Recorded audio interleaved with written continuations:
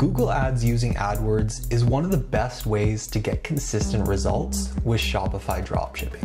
There's no denying, Google Ads is an incredible advertising platform where you can sell dropshipping products and potentially transition your entire Shopify store over to a brand. But I definitely understand why so many people who dropship don't even consider it as an advertising outlet. Let's be honest, when you first sign up for Google Ads, the advertising platform is very intimidating. And I remember back when I first started using AdWords, it looked like a crazy maze that I would never figure out. But I'm happy to say that I was not only able to figure it out, I was actually able to develop some incredible advertising strategies that I'm going to be sharing with you in this video. And hopefully by the end of this video, you'll have a complete step-by-step understanding of how Google Ads actually work and how you can start using it to build your dropshipping business or any e-commerce business in general. Now, before we get into this, if you're new to this channel and you want to learn more about this kind of stuff, make sure you subscribe and drop a like, and let's get right into creating some Google Ads. All right, so what we're gonna do is we're gonna start right at the beginning just because it's so simple, but I'm just gonna take you through it real quick. And this is where you're gonna actually go ahead and create your ad account, and then we'll go into creating the first ad. So what we would wanna do is go and create a new Google Ads account. Now to do this, you will need a Google account, but that's easy enough to do, so I'll leave that to all of you. Now right in here, what we're gonna do is we're gonna actually start off by switching to expert mode. We wanna do this right off the bat because it's gonna give us all the different tools that we need to properly optimize our ads and get the best quality conversions.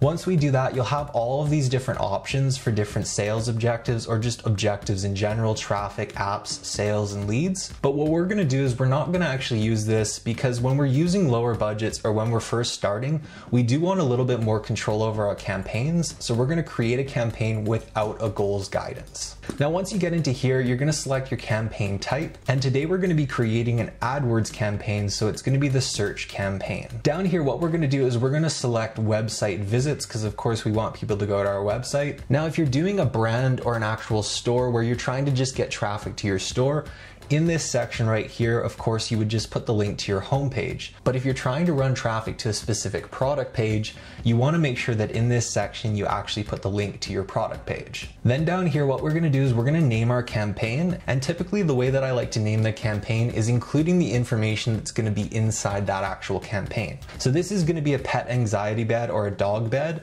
So I would do like a dog bed, and then this is going to be cold targeting, and we're going to be doing keywords, and then we're going to do top of funnel. So this is going to be TOF, and then I typically put in the break-even ROAS of the product, which let's just say it's going to be about 1.7. Now you can look up break-even ROAS to figure out what that is, but it's something you should always include when you're marketing one specific product. If you're not doing one specific product and you're just running it to your homepage or to a catalog, in here you'd want to put the budget of your campaign. So then that way you know what the actual budget is right by looking at the title. Then we'll just go ahead and hit continue. Then in here where it says campaign, we'll just go ahead and we'll paste in that exact same information. And then down here under networks, you'll see there's these two options. These are beyond just the traditional advertising placement, which if you look up a keyword, let's say you're trying to rank for dog bed, this is the type of ad that we're going to be creating. So it's the actual ad for the keyword. And this is where the placement would be even if we don't select these. So search network, we'll turn it off. Display network, we'll turn it off because we don't want those. Down in show more, you're gonna see we can actually set up our start and end date. Typically, I recommend starting your ads a couple days after you actually create them because there is potential that they might linger in review for a couple days. So the last thing you want is them starting at the wrong date or the wrong time. For these three down here, we're just gonna leave them the way that they are, and then we'll come into target location. Now, this comes down to wherever you want to target, but typically when I'm running Google Ads, I always try to run them to one country. I don't like to spread it across too many different countries because I find it just doesn't perform as well. And generally when I'm selling products, I always just target the US. So what we would do is we would enter location manually, and we're just going to type in the United States. Once you find it, you just go ahead and hit target. And this down here is really important. We want to make sure that we select presence, people in or regularly in your target location.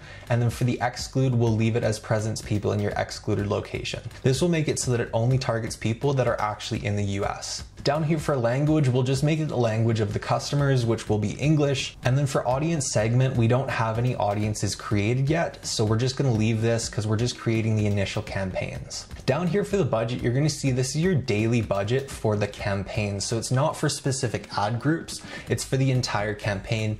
And we're gonna have several ad groups in this campaign, so we wanna make sure that it has a good amount of budget that we can spread across those ad groups. Now, when it comes to a campaign, I would generally say a $50 minimum for the campaign.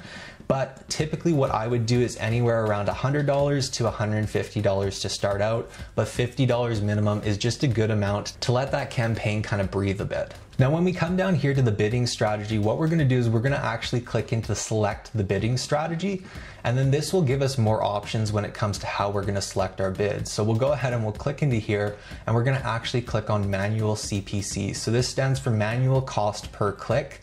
And the reason why we do this is because we're doing lower budgets, so we wanna be able to manage our ads more and not let Google optimize them as much, because we're gonna manually optimize them from the start. Now, under the show more settings, you can just leave these the way that they are. You don't actually need to change anything there. And then when we come down here, add extensions. Now you'll see here, they say exactly what this will do. So it can get you a 15% higher click-through rate just by showing these site link extensions. So this is something that we definitely want to add in. And the reason for that is because if we come over here and look at these ads, you'll see that that's actually what these things are down here. So not too many people will actually click on these, but as you'll see, it makes the ad look a lot beefier. Like, it really makes it stand out in comparison to other ones like this that don't have them.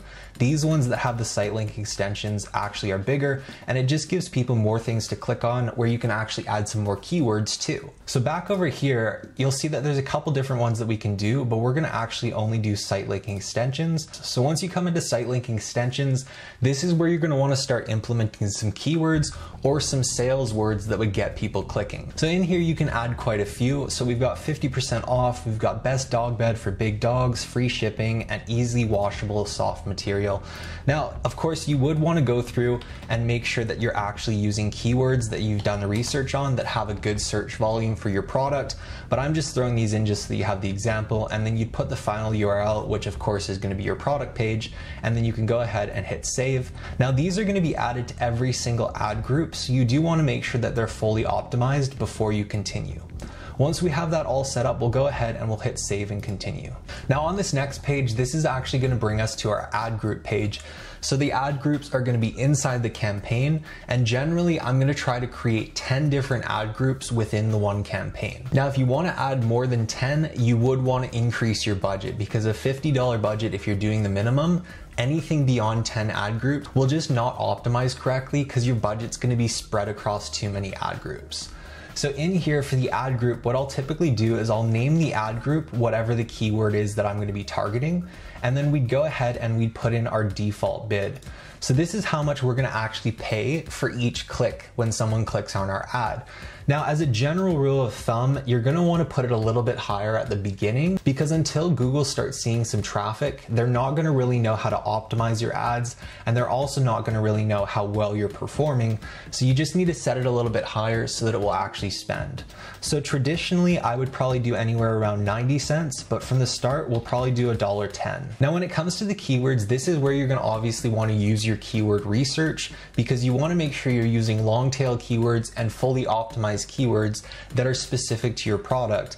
But if you happen to not have any, you can just go ahead and put the domain of your product page in here, and Google will actually generate quite a few different options that they actually think will perform well. I don't generally recommend using this though. I do think you should do your own keyword research, but just for the case of this, we'll go ahead and we'll use calming dog bed. Now, once we have our keyword, which is calming dog bed, we want to make sure that we're actually going through and optimizing it for different match types. So you'll see down here, there's 3 different match types that you can actually optimize for. So from the start, what we want to do is we want to actually make sure that our ad, so our keyword, is optimized for all 3 different match types. So to do this, you can just go to a website called AdWords Wrapper. And once you get to this website, what you're going to do is scroll all the way down, and in here, you'll just go ahead and you'll paste your keyword and then hit wrap keywords. Now, after you wrap your keywords, you'll see it will do all these different types of setups. But what we actually want to do is we want to get broad, phrase, and exact match. So we'll go ahead and we'll copy all three of these, and then we'll go back over to our ad and we'll paste it in here. So now for this ad group, we're going to be optimizing for the keyword calming dog bed, but we're going to be optimizing that keyword targeting or match type as broad, phrase, and exact match. And if you want to learn what each of these means, you can just go ahead and click learn more. Now what you'd do is you'd scroll down here and you'd create another ad group for a different keyword, and we're going to continue to do this for 10 different keywords. So to do this, all you need to do is click new ad group, and then it will create a new one. And as you can see, now we have 4 altogether, but you'd want to go through and do this exact same step with each keyword. So the next one that you do might be like best pet bed or something like that. And then you'd want to go and make sure that you actually do the AdWords wrapping so that you have it all set up, paste that in here, and then you'd go ahead, set the default bid for this one, add your link to your product page, and then you keep doing that for each ad group until you have 10 altogether. Now, once we have 10 all set up, we'll just hit save and continue. Now in this section, this is the create ad section. So this is where we're going to actually be creating the ad that people are going to see when they do the search for our product. So what we would want to do is actually set this up individually for each keyword that we have. So you'll notice that in here I have 2, and that's because I added 2 ad groups in the past stage. So instead of doing 10, I just did 2 to make it faster. So that means that once you get to this stage, you should have 10 different setups that you're going to need to go through and do. Now, when it comes to setting these up, we're going to optimize these specifically to the keyword to make sure that we have different keywords associated with that keyword piled into here. So we make sure that we have our final URL link as our actual product page.